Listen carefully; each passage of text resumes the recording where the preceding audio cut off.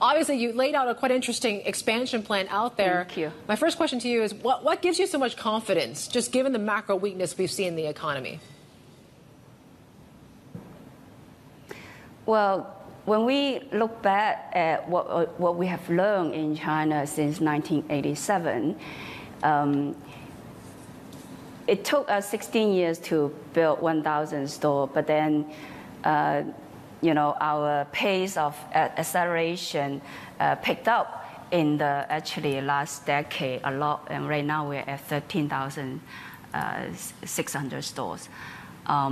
And while the Chinese economy, the growth rate actually slowed down from double digit, and then now it's about mid single digit.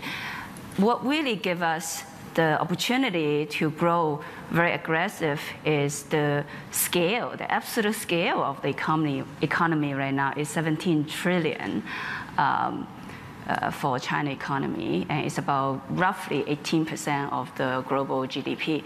So even right now with 5% of GDP growth, the absolute incremental growth of the size of the economy is about 900 billion. To put things into perspective, it's about roughly 2x of the entire Vietnam GDP. So the absolute scale of the market give us that opportunity.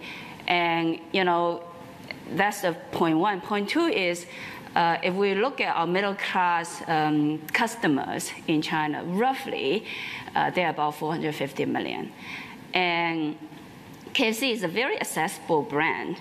And so is Pizza Hut. And our membership right now is at about 445 million, which roughly the size of China middle class.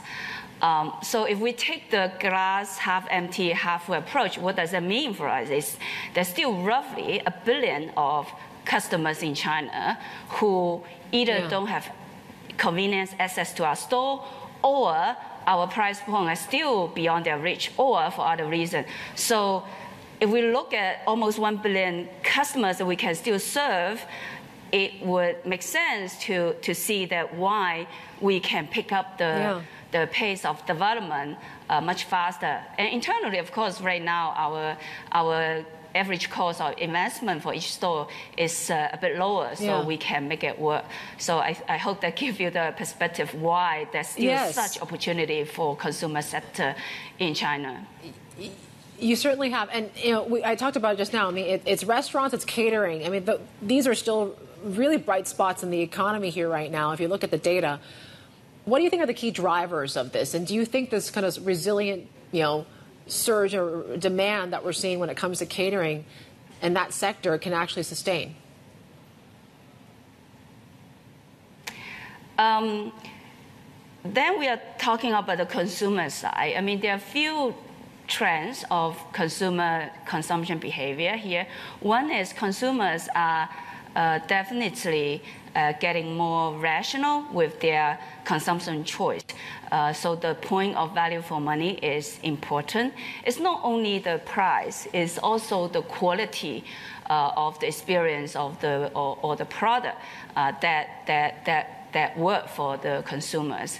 And of course, in China context right now, I mean, after the last 3 years pandemic, this trend has become even more important. So that's point one. Point two is consumers are focusing more on experience, sort of experiential consumption, and food and dining is certainly one of them. The other one is tourism.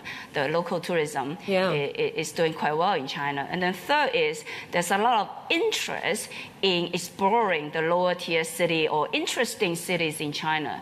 The extra interest to go to lower tier city give us more opportunities to open store in lower tier city as well, because we are doing quite well both in top tier city and lower tier cities.